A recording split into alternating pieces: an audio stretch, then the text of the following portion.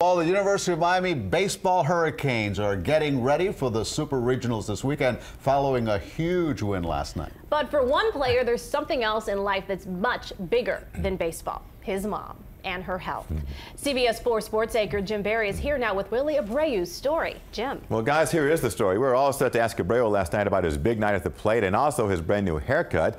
And that's when the UM sophomore told us that he was dedicating both to his ailing mom. Willie Abreu played a big role in UM's big win last night over Columbia. In the sixth inning, he launched one deep into the night. Way back. That one is off the light tower in right field. A 450-foot home run that nearly landed in the parking garage. It's definitely one of the furthest I've ever hit, I mean, it feels good to be able to do that for my team, and obviously my team is always supporting me and has my back, but that was a really meaningful home run for me. When Abreu hit the home run, the Canes were already way ahead, but it was important to him because of his mom's recent struggles. This is actually one of the toughest weeks I've had in, my whole life. Although Abreu wouldn't be too specific, he let on that his mom is still hospitalized after undergoing a delicate operation.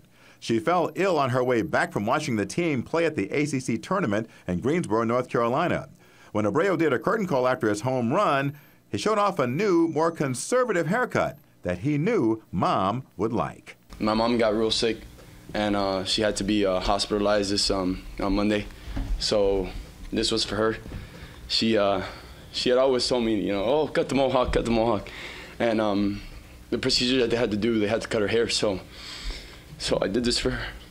Now, the Hialeah native will help lead the Canes on in their quest to get back to the College World Series.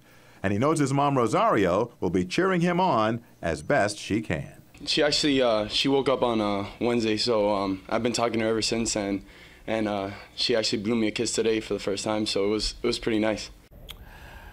Now, Abreu had 3 hits and knocked in 5 runs to lead the UM offense last night. His big night, no doubt, great therapy for his recovering mom.